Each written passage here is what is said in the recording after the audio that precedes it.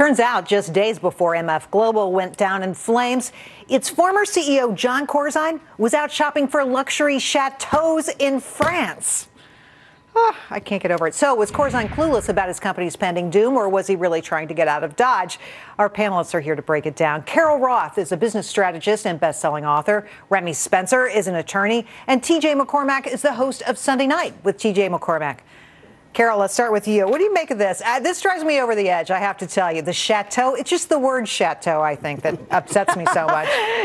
Yes, that is a very upsetting word, Jerry. I'm seeing this interesting trend. We used to think that people who had these great shows of wealth obviously were really good at managing their money. And I think that one of the things we have to be aware of, if you are a good spender, you are not a good investor and manager. And we've seen this with celebrities. We saw this with Dennis Kozlowski of Tyco. We see this with our own government, right? The people who can spend all the money on campaigns getting elected cannot balance a budget to save their life. So my takeaway is if people are showing you their wealth, they're showing you they're really good at spending, go with somebody fiscally conservative it's hard to be both for managing and investing. It's hard to be both things, very Remy. much so.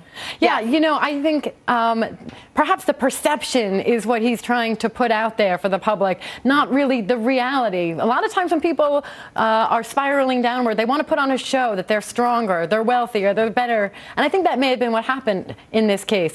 There's nothing in the south of France that is discount or cheap or inexpensive. I mean, you have to be looking down on the 1% to even consider something like that. You don't know where the 1% are, let's face it. You couldn't find them with a microscope or binoculars.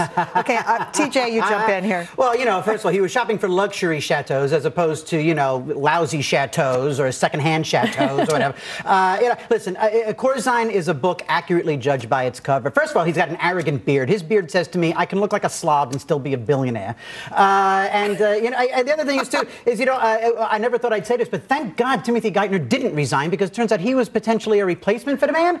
I don't know where that, I have no idea where that 1.5 trillion went. I have no idea. That's the scenario we could be looking at. You know, I think, Jerry, the interesting part of this story is that we're going to see, I believe, indictments returned out of the U.S. Attorney's Office for the missing money from MF Global's clients. There's $1 billion that's missing. This house shopping took place 2 weeks before MF Global went down, and it became public that the money was missing. Where he was investing. That's exactly right. I thought that was interesting. Okay, well, let's talk about the IRS. We've talked about spending. Let's talk about the IRS. They went on an auditing spree in 2011, increasing their audit rate on millionaires from roughly 8% to a record high of 12.5%. And this isn't just limited to top earning individuals. The audit rate climbed for corporations as well. Remy, what does that mean? Are they just going where the money is? What's the answer to this? You know, when I first read this story, my knee-jerk reaction was, this is terrible. They shouldn't be targeting the wealthy. Then after giving it some more thought, I think it makes sense. It makes good business sense. If people are stealing or making mistakes and not giving the money to the government, if they're not paying their taxes as they should, who is going to be returning more money? The lower income earner who's making 30 or 40,000, or the $5 million earner? The point is, the government brought in $55 billion from their audits last year. And this is how we make money with this government. We don't expand the economy. We should be expanding the economy, but I think audit's a good thing. TJ. Okay, take mine for me then, please, if that ever happens. Look, this is yet another message for us to send to the occupiers. Shut up, okay? Okay, because the rules are not the same. 12%. In other words, the people that are carrying everybody else are also getting hassled more than anybody else. The top 1% are getting audited 12 times more than the bottom 1%. I'm sorry, everything is just fine, occupiers. Carol, what do you say?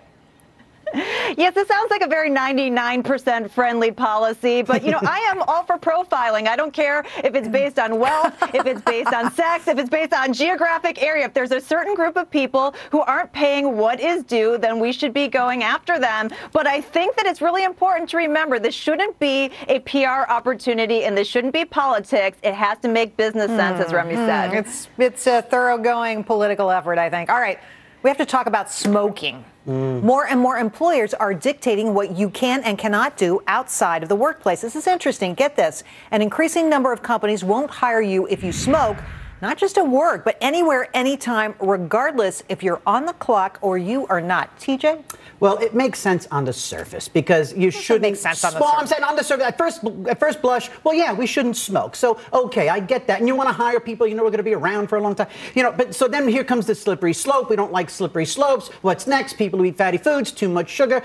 My thing, I like the mandatory cessation idea because, you know, hey, you give somebody a new job, make them quit, and they get a longer life, a double reward. I don't know. When we start regulating what people do in their homes, in their private time, we are getting into a very dangerous situation. Where does it stop? If you don't want to hire someone for a reason, that's fine, but you can't make a blanket rule that says, I'm not going to hire anyone that smokes. How about someone who wants to drink regular soda as opposed to diet soda? Or you have to use the gym, or you can't eat anything fatty food. I'm using the full-on butter. No one's stopping me from using the high-fat butter, okay? I don't care. You feel the same way? I feel exactly the same way.